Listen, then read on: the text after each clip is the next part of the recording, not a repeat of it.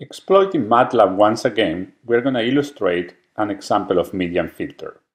So we're creating three images now.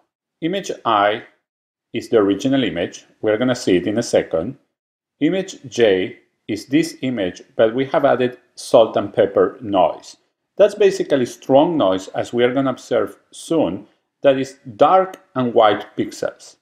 And image K is going to be the median filter operation on the noisy image. And I'm going to show you I, J, and K. So let's see that. We have three images. This figure is the original image. This is the one with salt and pepper noise. We see these black pixels. So basically pixels will completely change their pixel value from white to black.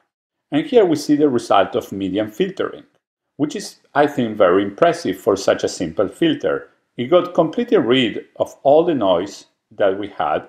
It does blur a bit the image, as we know, the actual data, as we know from when we learned the operation of the median filter, but it did manage to get rid of the noise and provide us a much more pleasant image.